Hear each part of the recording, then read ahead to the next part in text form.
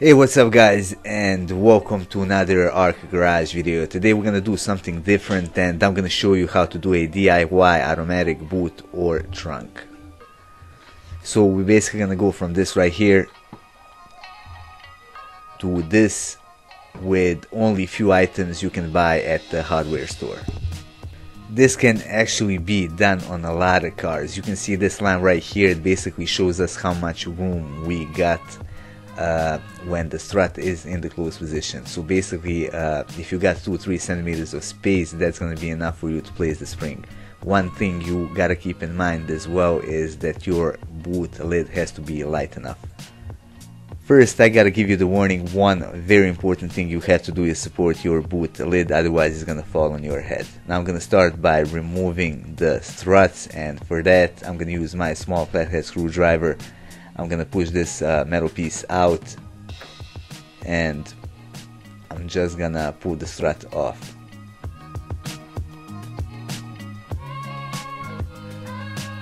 Now I'm gonna repeat the same thing on the bottom.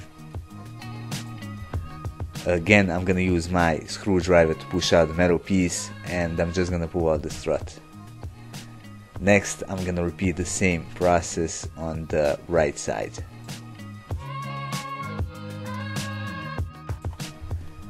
I'm basically starting with these two springs. I got them at the hardware store. I think they were like euro a piece. I also compressed them and did some basic measurements, and now I'm gonna cut them to the right size.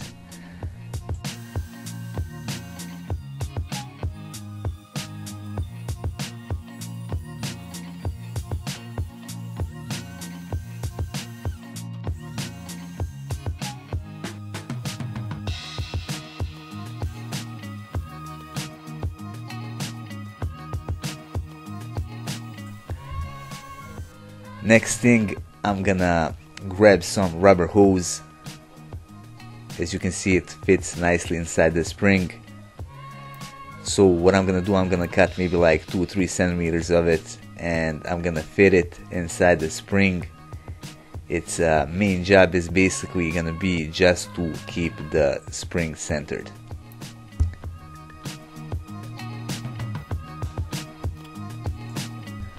Alright, I got all of my pieces, but before I assemble everything, let's check out some of the basic measurements. Now this spring fully extended is 43 millimeters long. Now let's check out the width. It's 20 millimeters wide. And let's check out the thickness, and as you can see, that is 3 millimeters.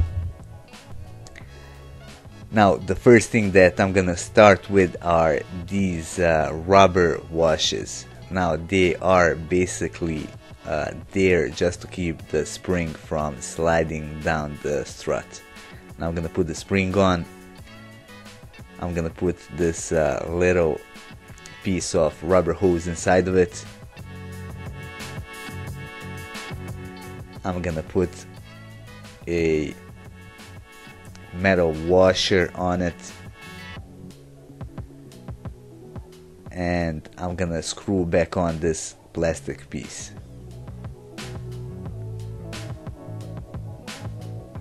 One thing that you gotta keep in mind if you are doing this by yourself is that these springs, they have to be strong, and it is best to use new struts. Now if the struts are weak, they are not gonna function properly.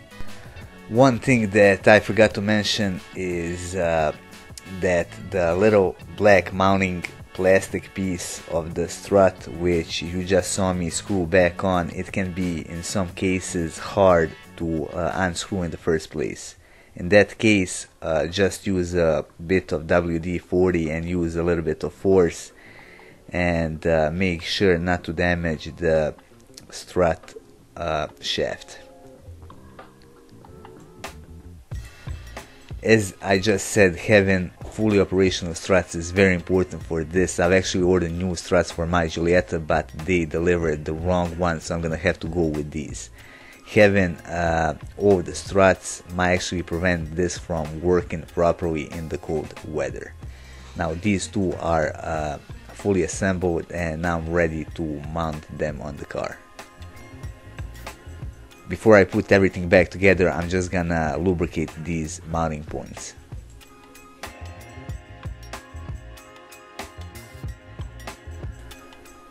The installation process is gonna be very easy. All we gotta do is clip them on.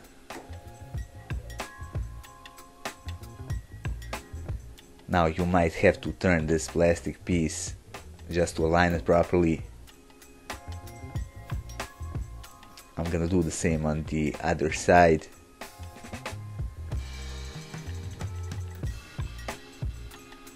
And that is basically it. Here are both my struts fully assembled. Before I close the lid, I'm gonna make sure that everything is sitting right. You're gonna make sure that the spring is aligned properly and that everything is in its place. Now just to go over it one more time, the rubber washer that was first mounted right here, it basically just keeps the spring from sliding down the strut when the boot is open. Now this piece of rubber hose inside, it's basically there just to keep the strut centered, and the metal washer just keeps the spring from pushing on this plastic piece. There is one more thing that I have to do before I try it out. I have to see how the boot closes. Now I am feeling a bit of resistance right here, but that's only due to the springs. If you have trouble closing your boot, that might be the indication that the springs you installed are a bit too long and you're gonna have to cut them shorter. Since everything looks good here, I'm gonna check out how it works. Now I'm gonna hit the trunk release button on my key fob for the first time, and as you can see, it is a success. I gotta admit, I'm more than pleased with the results. Everything works flawlessly, the trunk opens up smoothly, and this little DIY project cost only like €3. If you have any issues with it, it would probably be due to the worn out struts, or another issue could be that your springs are not strong enough. Anyway, I'm gonna keep on playing with this, but that would be all for this video. I hope that you enjoyed it. If you liked it, hit a like button and support our channel by subscribing and by sharing our content with the rest of car enthusiasts.